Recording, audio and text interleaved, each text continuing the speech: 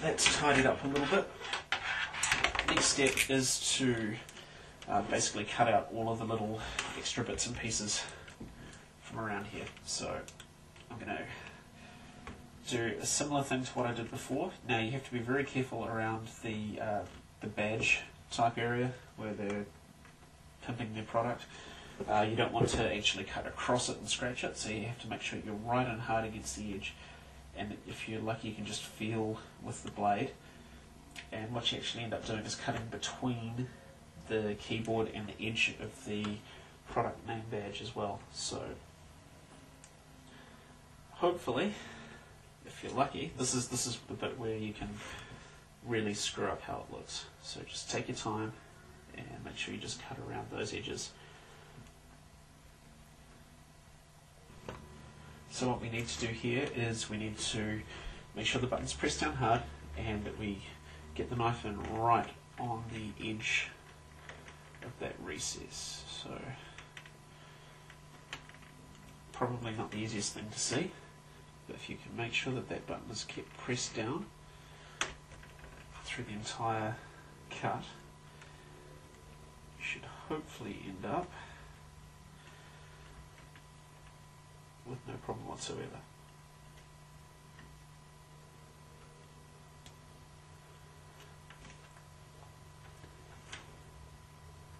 Just follow it around, because occasionally you do miss little bits. Once you think you've got it, just peel it off. Button number 1. Give it a bit of a test to make sure that it doesn't stick, and try to press as much of that stuff down into the cavity as possible. You want to make sure that that button does not stick though. Now these little round ones are kind of tricky. They're like the problem that we had before with one of the little badge areas. This one here, we have to make sure that because the button is convex, there's no hard defined edge. So this one's going to require a bit of guesswork. You want to make sure you don't cut the button, because any cuts on the buttons will show up as the buttons are actually painted, so painted on the outside. So again, just keep it pressed down and try to feel around for where the hole begins.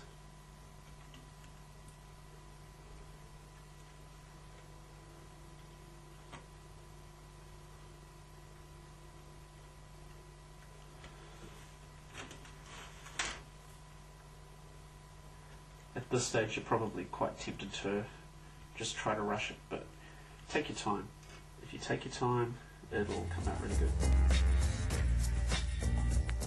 Now that we've got the film down nice and smooth, it's time for us to put on the top cover.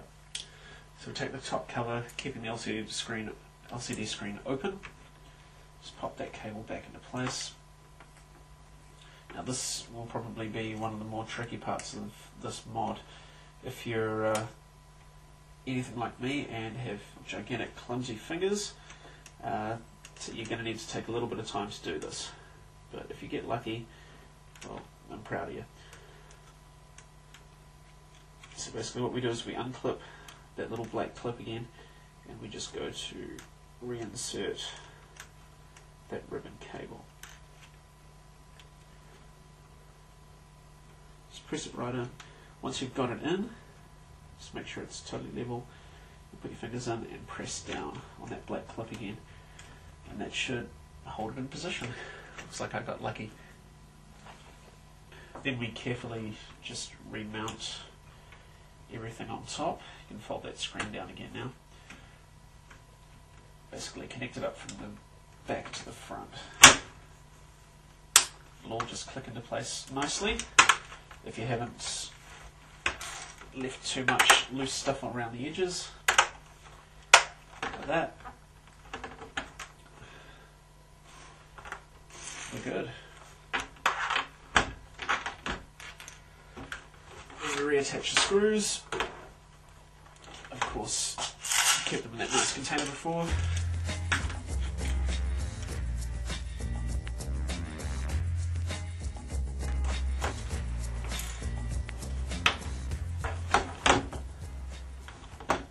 next step, once we've got that done, is to reattach the keys, which of course you can see I've knocked all out of place over there.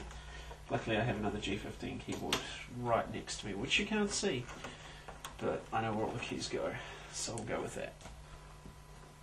Now with these, when you're reattaching the keys with the double-ended ones, we've got these little bars, little wire clips, which we have to reattach the keys to. It just allows them to go down smoothly. Now there's two little prongs on the end of the key there, two little clips. What we do is we get the key the right way up for a start, then we put it down onto those clips. You have to move those clips down to about a 35-40 degree angle. Attach the clips on there, they just slide in really easily. Requires a little bit of wiggling to line the little square post hole up with the post, with the clip, and then press it down like that. Got our key back.